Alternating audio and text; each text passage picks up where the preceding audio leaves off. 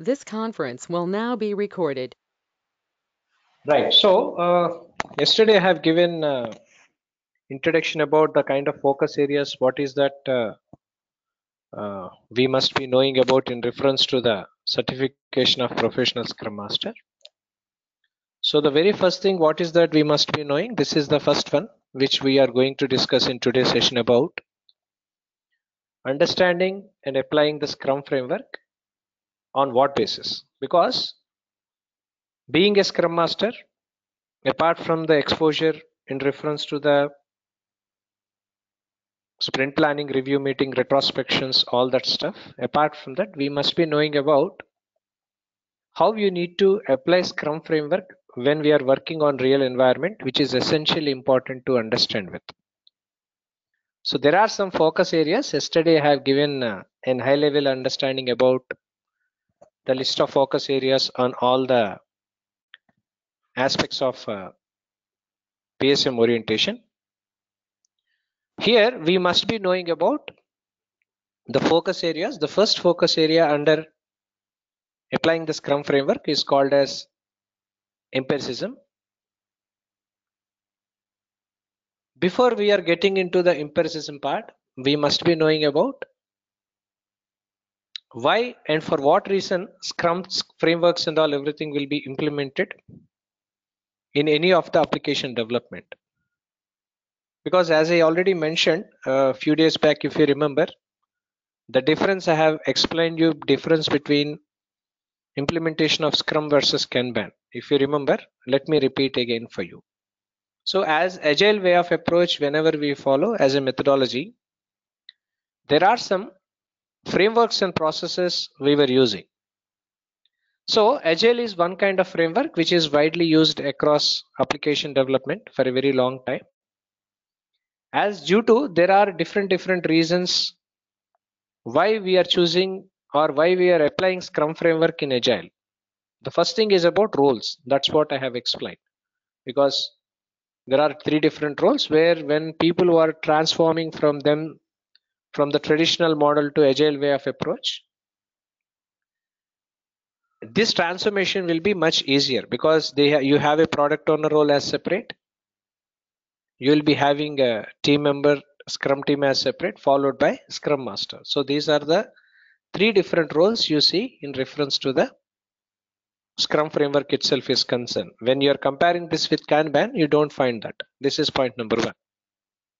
Point number two, when we are following Scrum framework, this is majorly based on, in reference to the empiricism itself is concerned, based on three different pillars, especially in reference to applying of Scrum framework. But before getting into the pillars of empiricism, let us understand what exactly this empiricism is all about.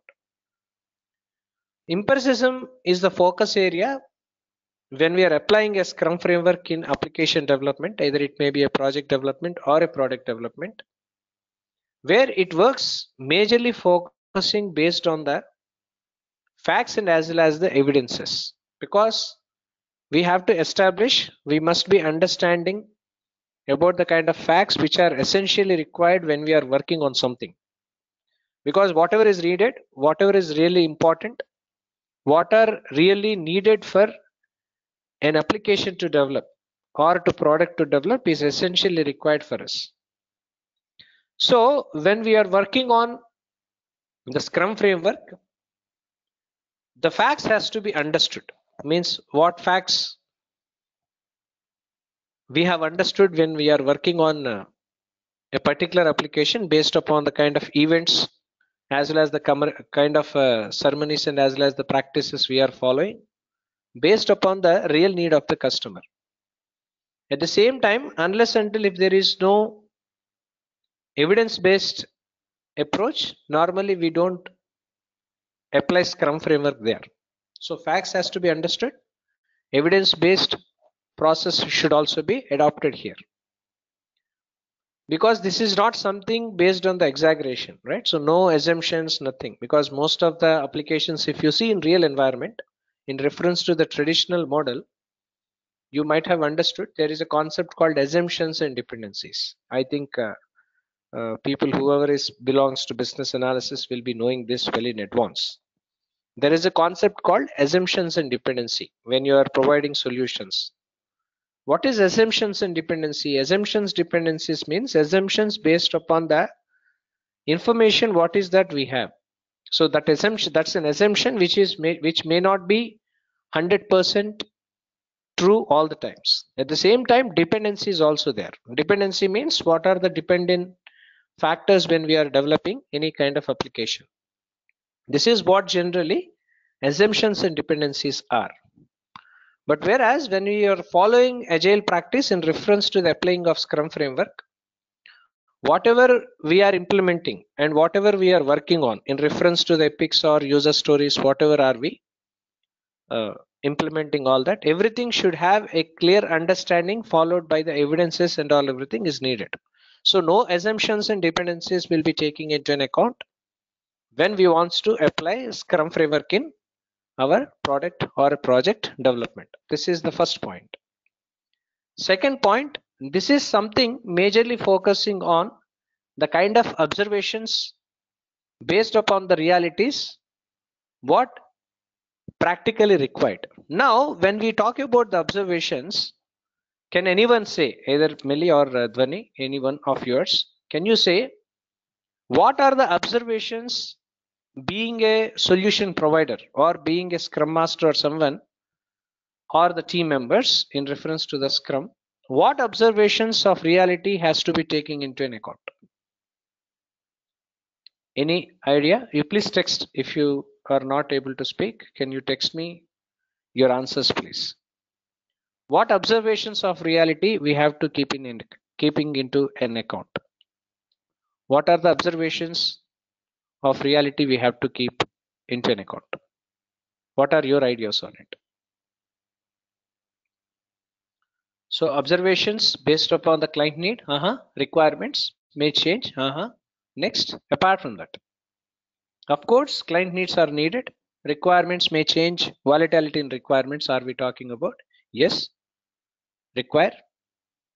Next, apart from that, work recommendations will also change. Next, what are the observations in reference to the reality we have to understand apart from the need? See, unless until if there is no need, customer never approaches. At the same time, volatility in terms of the changes in requirements will also be taken into an account. That is also accepted. Skills of the team. Skills of the team is your part, right? So skills of the team is not an observation, right? So skills of the team is what you have to, your team should be adopting with, right? So your team has to adopt that. So there is no other way around. So what else are the observations we have to keep in mind? The observations, yeah, the product, okay, the product development is required, but observation is the kind of goal what customer wants to achieve. That must be the observation. I'll tell you an example to you. Let's say we are developing a product, something relating to an e-commerce or a healthcare. Okay. Now customer is investing some amount of money to develop that. Customer is investing some amount of money on it. Now when customer wants to invest some amount of money into this, what is that we have to do first? First you need to understand few points. First of all, we need to understand the vision. I'm writing on the text box, please follow. First of all, we should know, we must understand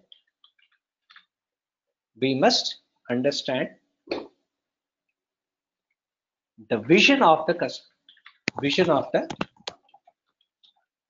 company. We must understand the vision of the organization or a company. Now, what is vision here? Vision nothing but the kind of plan which they wants to reach in another years, right? So in coming years, it may be 5 years or 10 years and all is what we need to know. So observation is what based upon the vision of the organization. First of all, understanding the vision.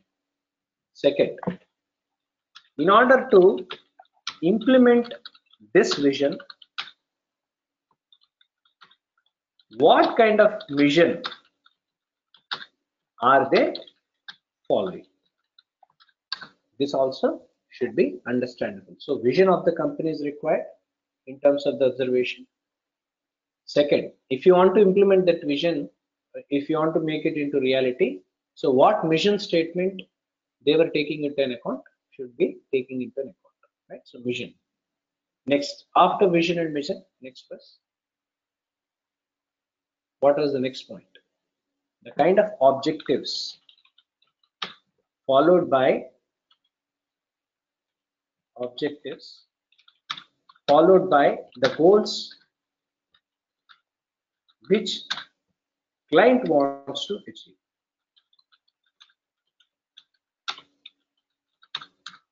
Objectives and goals which client wants to achieve. So these objectives may be a business objective. These goals may be a long-term as well as the short-term goals, right? So we must understand the business objectives, what client wants to achieve. Point number one, right? What are their objectives they wants to achieve? At the same time, we must be knowing about the goals. These goals may be long-term goals. These goals may be short-term goals even.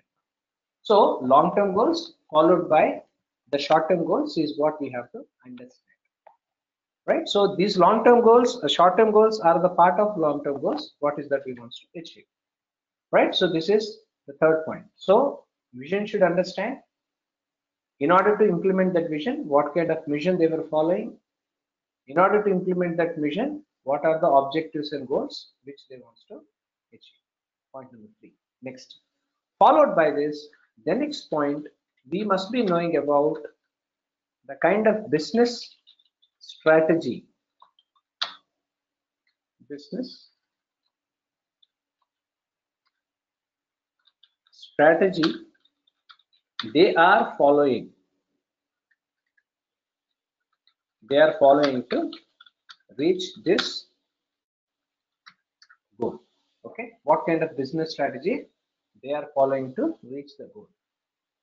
Followed by the business strategy, we must be able in a position to understand for this to implement means for this business strategy to implement what kind of tactics they are following. What kind of tactics they are following. Tactics. I think I might say tactics, right? So what kind of tactics they are following is what you need to understand. So these are the observations which majorly this empiricism and all everything are based on. So this is where I have mentioned you in the first point. I have mentioned you need to understand the facts based on the kind of experience what we have carried so far. At the same time, we must be knowing about the evidences. What are the evidences here? Evidence is nothing but the kind of vision they want to achieve, the kind of mission statement, followed by the kind of objectives and goals which they want to achieve. In order to achieve those objectives and goals, what kind of business strategy they want to implement, followed by the business strategy, what are the tactics they want to follow. So these are the aspects which being a Scrum Master, one must be understood in reference to the first focus area of empiricism is all about. Is it clear to everyone?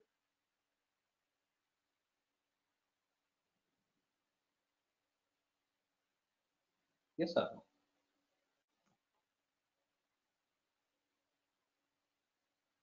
Yourself, Melly?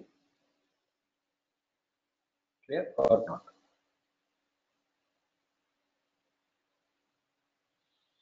Now, right, so this is what generally we call it as empiricism stands for.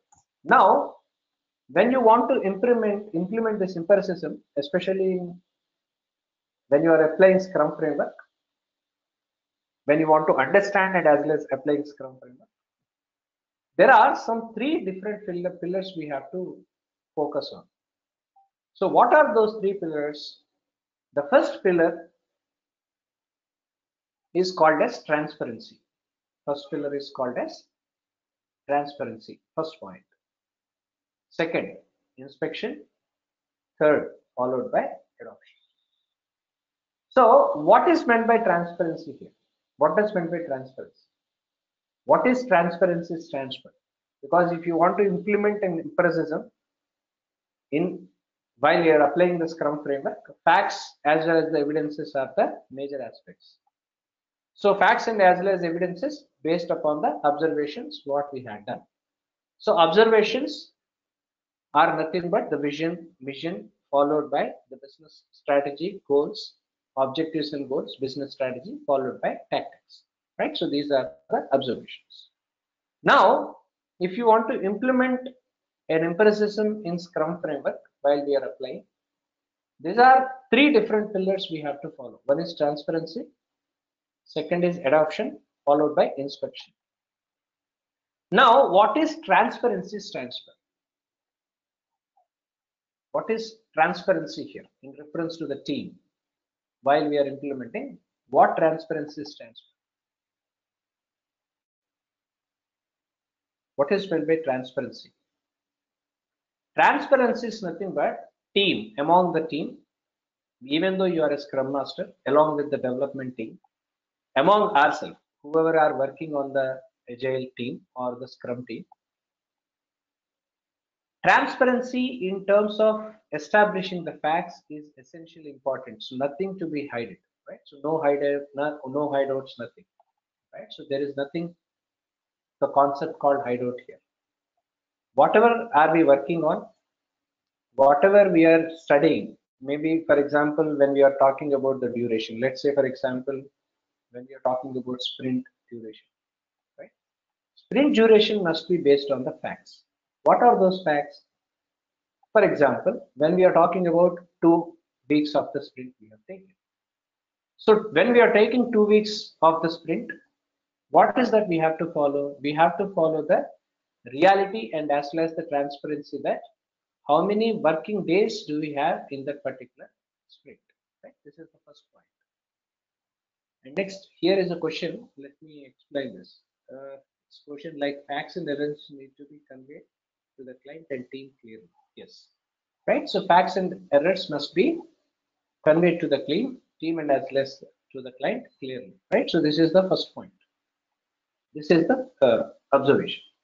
Now, in reference to the transparency itself is concerned, in addition to the point, what is that you have texted? So transparency means team, whoever is working, should have a clear understanding about what they are doing and for what reason they were doing, right? From the duration of the sprint you have taken. Let's say, for example, 2 weeks is the sprint we have taken. Sometime back I have to. When we am talking about 2 weeks of sprint, what is meant by 2 weeks? 2 weeks means working days. Working days were 5 into 2, 10 working days we are taking into an account. If there are any holidays, those holidays will be taking out. So this is a fact. Assume that if your team is not following these facts, what will happen?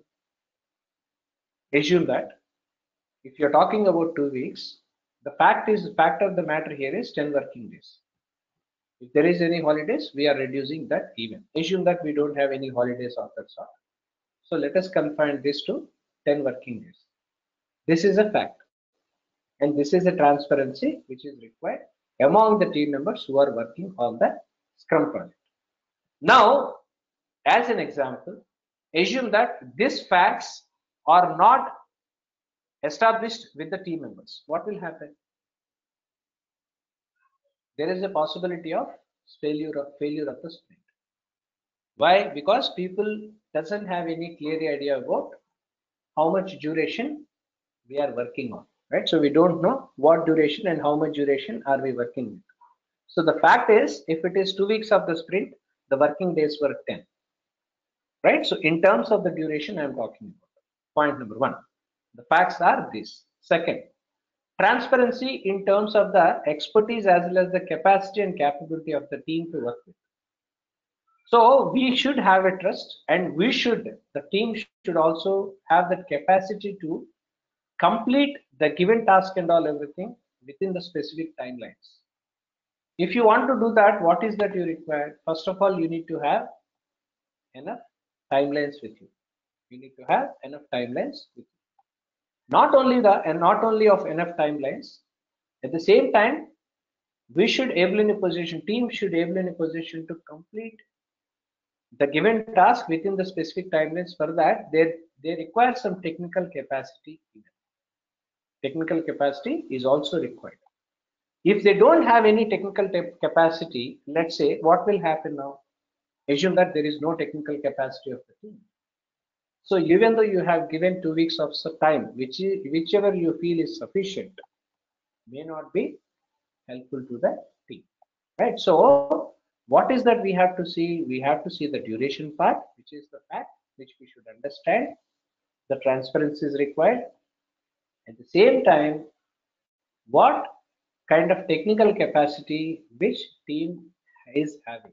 So that's the reason whenever we are working on the Scrum team or being a Scrum Master, when someone is taking up the task, so we have to evaluate the capacity and the capability. This is where, if you remember, we used to prepare velocity charts, all that stuff. If you remember on Jira, I have shown that, right? Velocity charts, all that.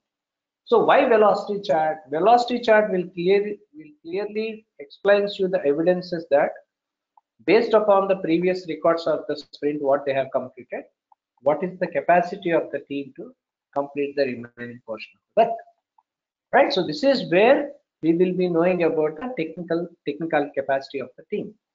So being a Scrum Master followed by the team members should have the transparency among the technical capacity. Do they have the technical capacity to complete the given task on time or not? So technical capacity is required. Timelines were also needed. Now the third point in reference to the transparency, as far as the facts itself is concerned, we should have a clear understanding about the need of the product owner or the customer. Assume that because most of the sprints normally we get failed due to this reason. This is what we call it as impediments of Scrum. So what is an impediment of Scrum? Impediment of Scrums are as follows. First point, team doesn't follow any timelines to complete with. This is the first point. Second point, team doesn't follow. May I know who is this?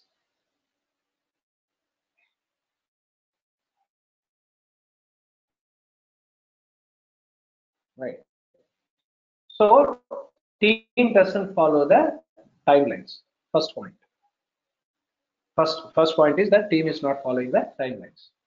Second, even though team is following the timelines, team has what we call the team doesn't have any technical capacity to address the problem, right? So they are lacking in technical capacity. That could be one reason.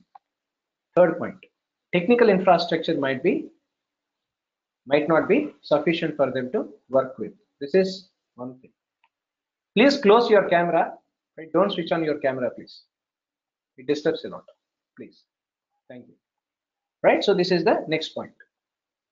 Followed by that, one more point. What is that we need to understand here is we must understand whether team is able in a position to understand what customer goal wants to achieve. This is where generally sprint goal comes into picture. So why are you creating a goal for the sprint? Why are we creating goal for a sprint? Because goal for a sprint we are creating because we want to reach that particular objective what product owner wants to achieve. So these are the impediments of the Scrum. Impediment of Scrum may be of different reasons. Technical capacity of the team has to be addressed. Technical infrastructure, do we have sufficient technical infrastructure? Should be taking into an account. At the same time, we have to consider whether the team is rightly understood the product requirements or not, should also be taking into account. So these are the aspects which we need to understand in reference to the transparency of the empiricism is all. So transparency is something essentially important. So transparency nothing but presenting the facts, establishing the facts among the team. Why is it required? If you don't establish these facts on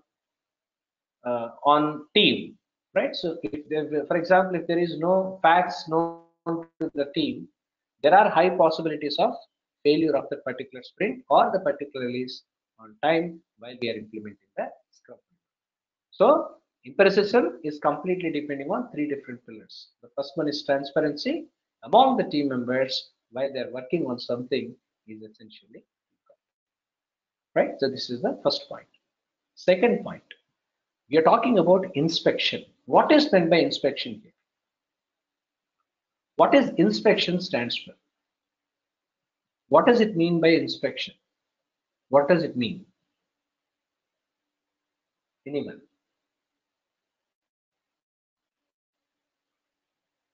What inspection is?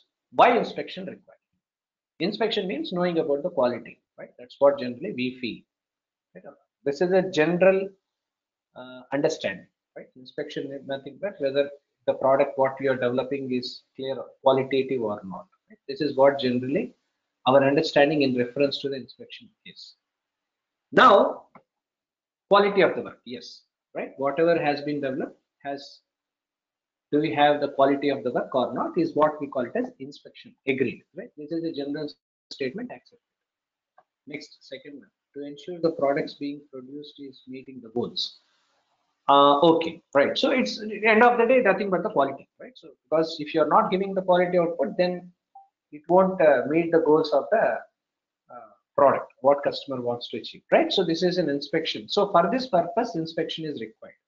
So to get a quality output or the kind to get a quality deliverables of the work, what is that you are going to do is what we call it as inspection. Now here is my question: who do this inspection?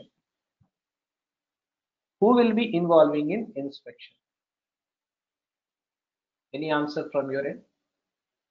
Who is going to involve in inspection here when we are talking about Scrum framework implementation? Scrum owner? Who is Scrum owner? Or Scrum team, Scrum Master are you talking about? Okay, Scrum Master. Okay, Scrum Master. Okay, Scrum Master, product owner, along with development team. Okay, it's only a Scrum team? No. Normally, yes, it's a combination of everyone. Normally, inspection means inspection because general tendency or general perception for ours is inspection will be done by an individual or maybe a role. It may be a Scrum Master or someone, right? That's how generally we think of. But here, inspection is a collective responsibility of the members who are there in the team. Remember this point. Inspection is a collective responsibility of the team when they are going to follow the activities. Inspection nothing but collective responsibility of the team. Inspection has to be done by all the team members. This is where I have given a clear example here to you. Yeah, if you see here, I have just clearly mentioned here, right? So on the same. So Scrum team, which combination of product owner, Scrum Master, followed by the developers. All these people have to be taken care of when it comes to the inspection of the work, right? So inspection is not something confined only to a particular person who is performing the activity.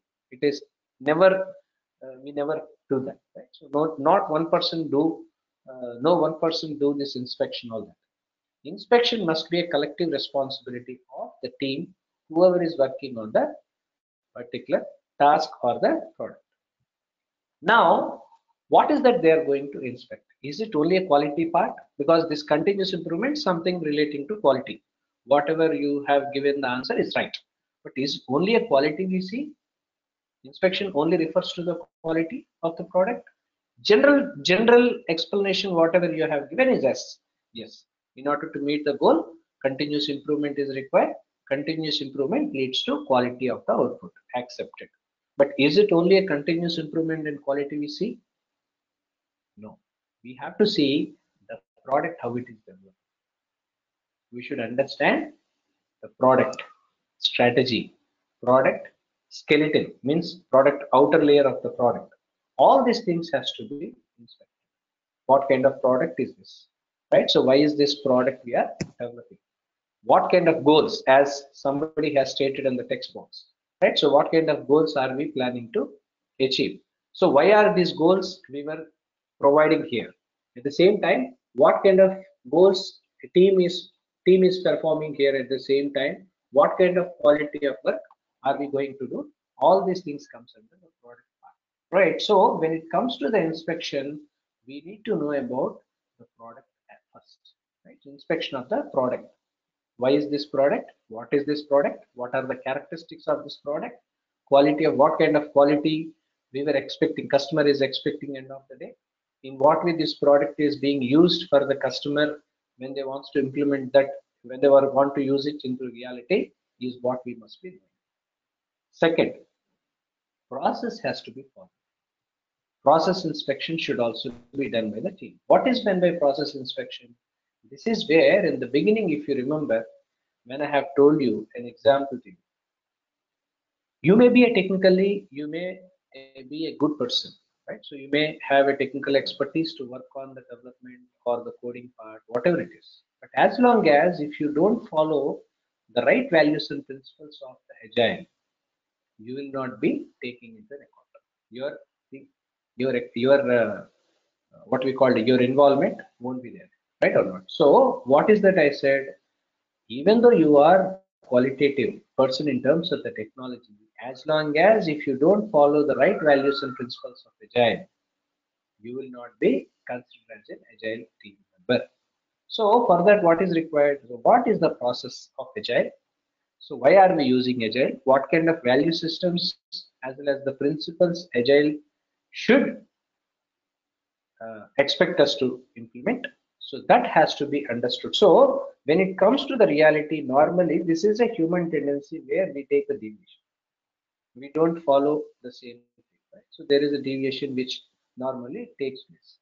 In order to reduce this deviation and all that, what is that we need to understand? We should understand the process as well. So process inspection should also be done. What process we are following, and whatever the process we are following, whether are we following the right values and principles, what agile adopted or what agile consists of. Third point, people aspects as well as the practices. What are the aspects of the people do we have? Followed by this, what are the practices they are following? Because process as well as the practices, which are something interdependent, which is something connecting to the people as well. Next, continuous improvement. Yeah, you guys have told me the same answer, right? So quality of the output is what is required. So inspection is also another pillar under empiricism. Inspection must be done by all the team members, not by a single person alone. So no single person interference is here will be entertained. So it is every team member's responsibility. Even a product owner has to inspect, a scrum master has to inspect, followed by this development team should also be inspecting these points. So this is what we call it as inspection stage. Now, the third point we are talking about adoption, right? Adoption. What is meant by adoption? I think I have given some, I have written something wrong. The spelling is mistake. Adoption, right? Adopting or adoption. What is meant by adoption? What do you feel, or what is meant by adoption? Adoption is only a change. Okay, change has to be adopted, accepted. Is it only adoption we consider when we are considering the change into an account? Is it only for change? Any inputs from you guys?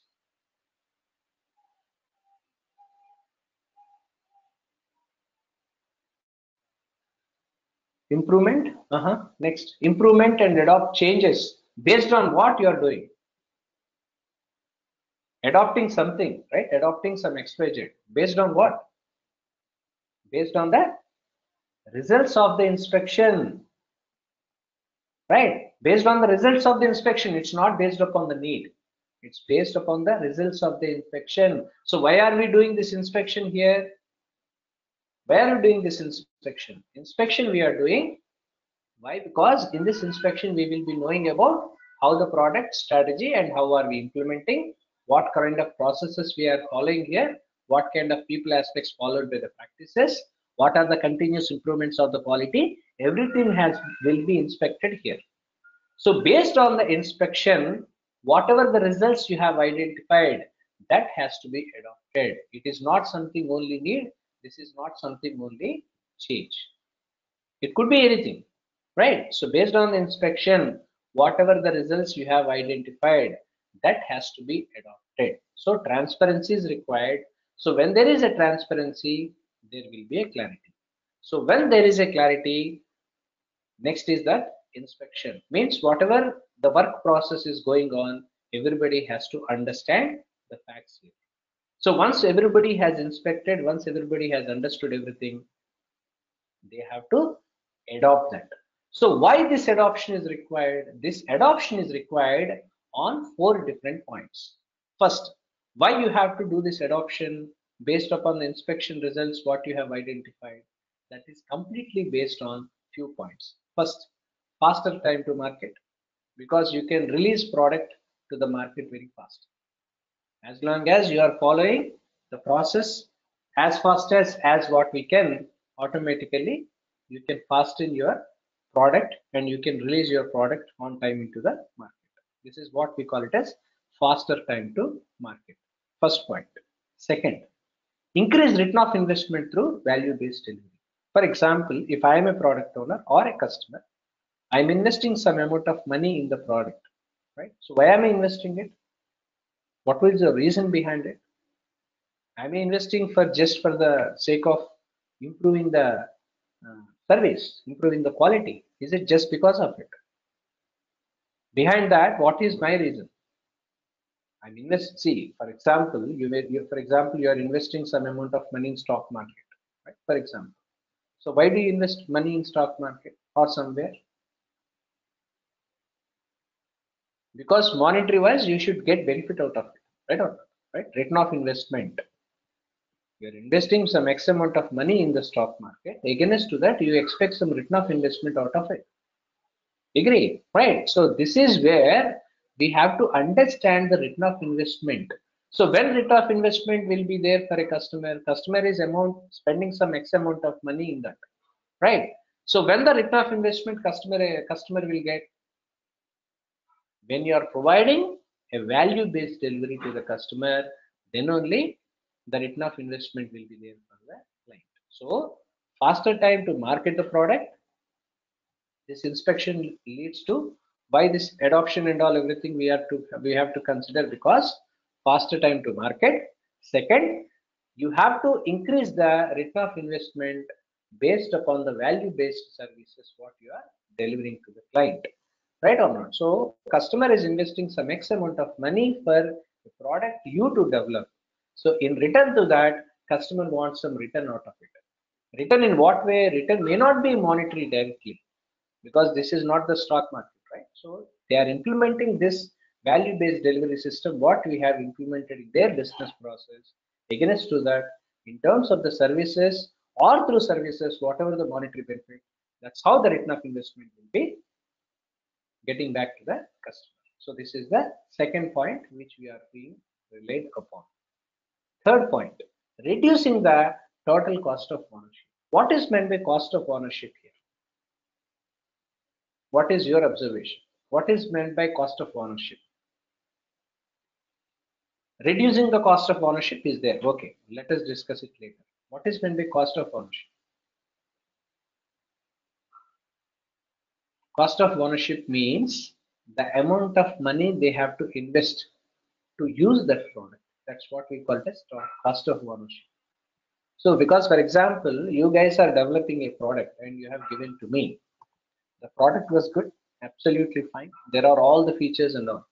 But in reference to the maintenance part itself is concerned, at the same time, the kind of investment I want to make to use the product is in a higher note.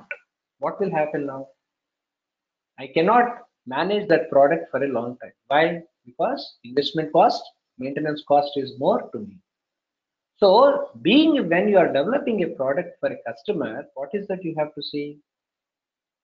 Reducing the total cost of ownership should be lesser. That's the reason why, if you remember, if you have seen the market nowadays, Even I have given examples, couple of examples earlier. In cloud-based applications we are developing now. So why market is tending towards cloud-based environment?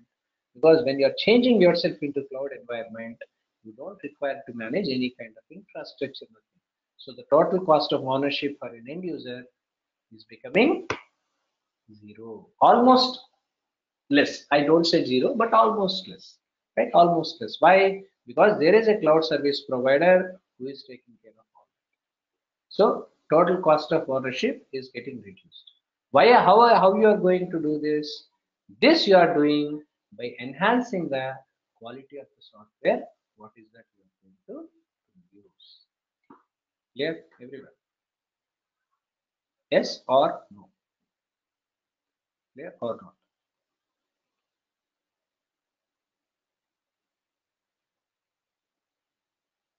Right? So this is the third point. Next, fourth point. What was the fourth point? Improved customer and employee satisfaction. End of the day, when we are improving or when we are reducing the cost of ownership in reference to, in connect to the software quality, what is that you are providing? End of the day, customer will be satisfied. Customer will be happy. Right? So this is the first focus area in reference to the empiricism is what you need to understand.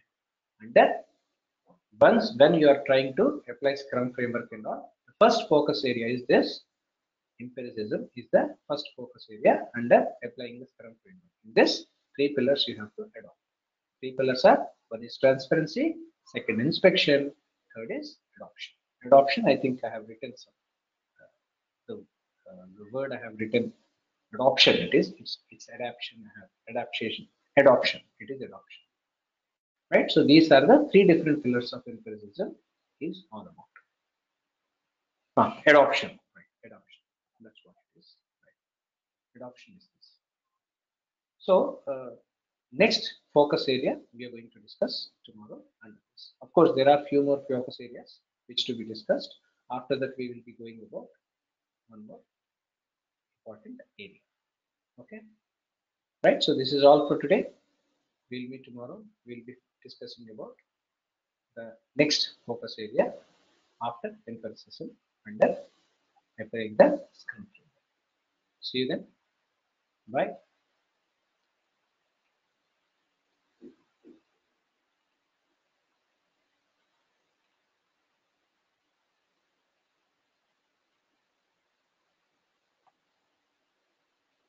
See you then. Bye. We'll meet tomorrow.